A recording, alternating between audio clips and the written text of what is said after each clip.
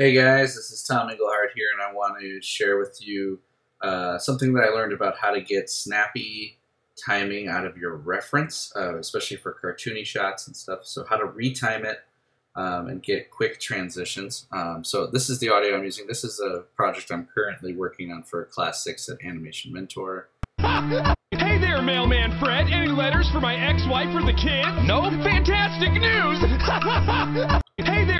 There you go. So anyways, this isn't my actual file that I'm using, but I just wanted to really quick pull something up to show you guys. So what we'll do is we will create a free image plane, right? And then we scale it up to the size we want, move it on the screen where we want to see our reference, right? Just kind of put it over here. Then you go over here, let me move the picker, come over here to the attribute editor, see it over here. In this little folder, click the folder icon that brings up where you can pick the first picture of your reference. Now, in order to get this snappy timing, what really helps is if you bring in your reference at 30 frames per second instead of 24. That gives us many more frames to work with. So if we want to slow things down, we have more frames. If we want to speed things up. Because when you're recording a reference, you're never perfectly in time. Sometimes you're behind, sometimes you're ahead. And this way we can get it exactly how we want it.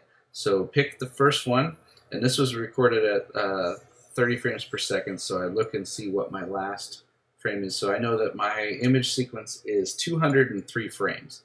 So I keep that in mind because I'm going to need that information in a little bit. Hit open, and then there it is, right? And then if you click use image sequence, now wait, we don't see anything. Well, that's because this is later in my scene. See, I'm starting at frame 220, but my image sequence started at image number 1. So it's back on frame 1, but I want it here. So it doesn't matter because we're going to change this anyway. If you see where it says image number over here, where it's purple, right click, delete expression. Right, now we have frame 1, but it's still not, if you click around, it's still not animating. It's not moving. So that's because we have to create keyframes now. So what you can do is right click on image number right here, set key, and we set key 1 at the beginning. Then what we want to do is we want to find out where do we want this reference to end, which I already figured out. I want it to end at frame 371. Right? And so we knew that there were 203 images in this image sequence, so I'm going to type in 203 at the end. And it's animating now only because I actually already had it set in my animation preferences. If you look in your preferences, I have my default tangent at linear. I don't even know how to say that. Linear. But let's say if it was at stepped, nothing would move, and what you would have to do is go into the graph editor, animation editor's graph editor, and then pick, well look, it's not even in linear. So I'm glad I checked this out. What you do is you grab these and then make it linear. Because you want this to be a straight line, because it's counting through the numbers of your image sequence. So 1, 2, 3, 4, 5, 6, 7, 8, 9.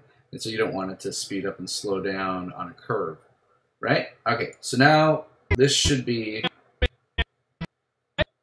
roughly timed to the audio, but now I want to hit all the accents exactly where I want them, and all of the transitions exactly how I want them. So the first one would be, I want him to, when he's jumping in, first I want his jump to start when he's on his way down. So I want, and you can always look over here at image number on this side over here. Image number 4. I want image number 4 to be at the very beginning. So I'm going to change this number right here. Image number 4. Type it in. So now it starts with image number 4. And I want his landing to happen right when he says, "Hey there." So here, I'll play the audio again just so you know what we're dealing with. Hey there, Mailman Fred. Any letters for... So, "Hey there, Mailman Fred."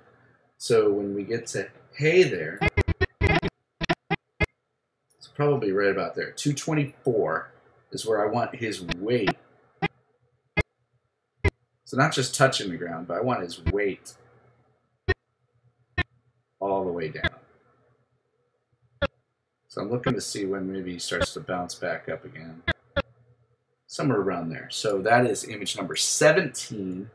I want to happen on, I think we said 224. Hey there, yep. So image number 17 at frame 224. So now we've got this hey there. So that's timed right the way I want him to land with the accent. So hey there, Mailman Fred. And then the next thing will be his transition to any letters. Hey there, Mailman Fred. Any letters for my... Any letters. Okay? So when he starts to say any. So he starts to say any on frame 253. And this is when I want him to transition from this pose to this pose, right?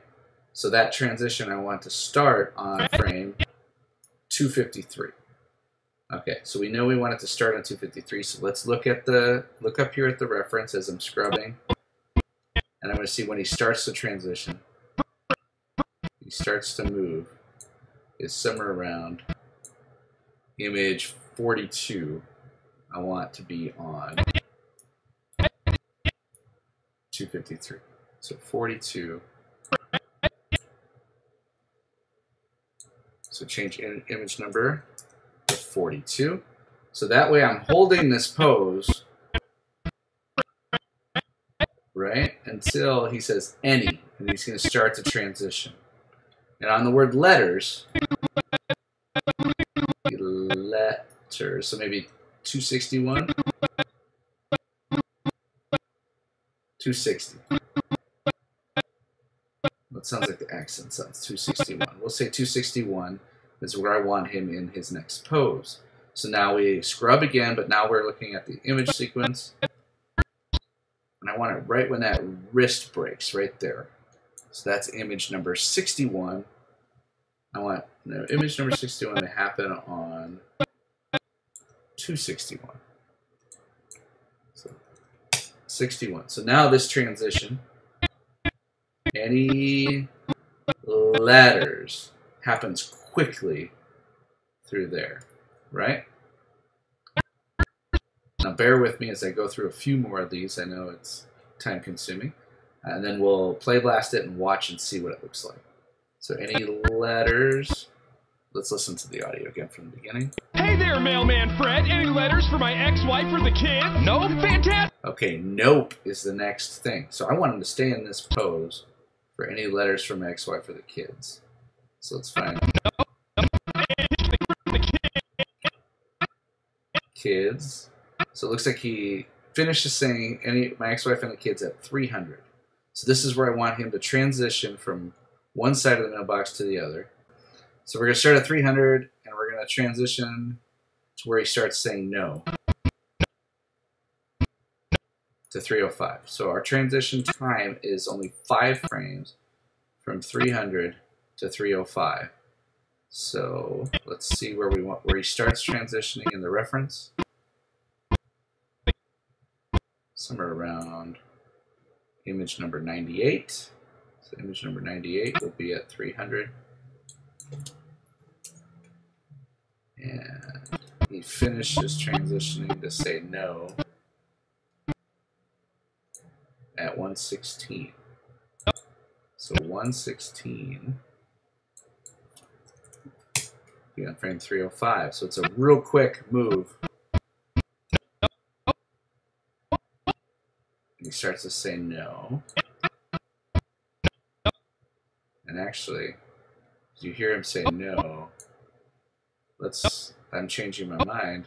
I want that to be where you start to hear no, where the mailbox door. What he's doing here is opening a mailbox door, if you don't know that. So we have a mailbox here. He's reaching over to the other side of the mailbox, opening it up. It looks like it starts on 119. So I'm going to put 119 here.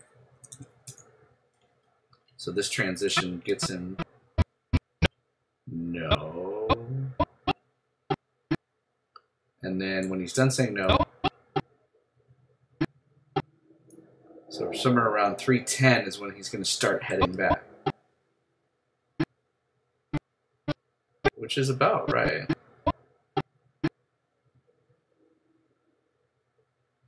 So we'll say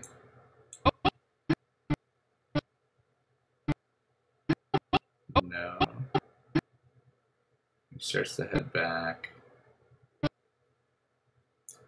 We'll say 129. So we'll make this 129.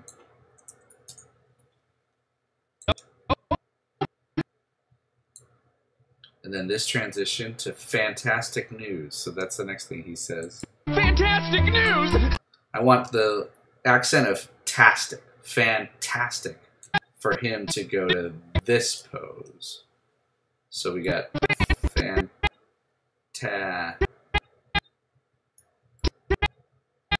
we'll say 322 is where we want him to finally make it to that pose. So let's look up here. So when his weight comes down is 148. So 322 will get 148. So now this transition, tastic news, ends right there. And then the next thing is where he laughs. Ha ha ha is what I want him facing the camera in this pose. But there's a transition that we need to get. I want him to hold this pose, because if you listen, he's already transitioning early. Because you know, when I'm acting it out, I'm anticipating what I'm doing next. But I don't want him to do that. I want him to stay in this pose a little bit longer and then do a quick transition to the laugh. So he finishes saying news. I hear the S.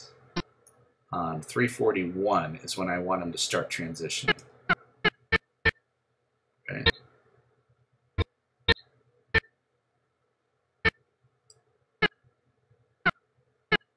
We'll say that it's 165.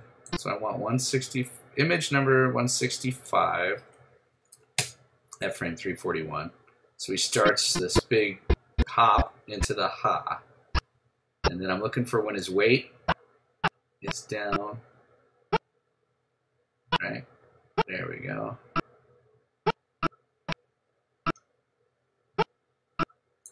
Somewhere around image 179, I want to happen at 349. So 179.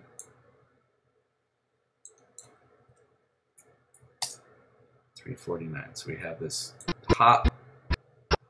Ha ha ha ha ha.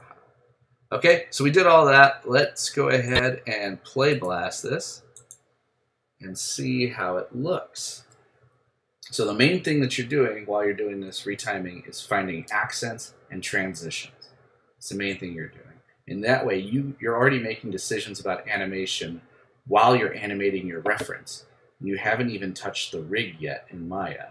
And so now when you go to make your poses, you can kind of follow the reference a lot better, and you're not having to scrub around looking at the reference. It's exactly how you want it. You already made the decisions in retiming the reference. So it'll just make your workflow go a lot faster because you've already made these decisions. All right, let's watch and see how this retiming looks. Hey there, Mailman Fred. Any letters for my ex-wife or the kids? No? Fantastic news! And you'll notice now my lip sync is off, but the point of this reference was not for lip sync, it's for posing, right? I can always do another reference later for lip sync. So right now, you try to ignore, you know, the lip sync on my face in the reference, and we're just animating the poses. Hey there, Mailman Fred. Any letters for my ex-wife or the kids? No? Fantastic news! And there you go. I hope this helps you. So just remember, import your image sequence at 30 frames per second, retime it, because it makes you make decisions. Because when you import it at 30 frames per second, it's not going to be in time. And so you have to readjust the timing. And so that's why I like doing that. All right, we'll see you guys next time.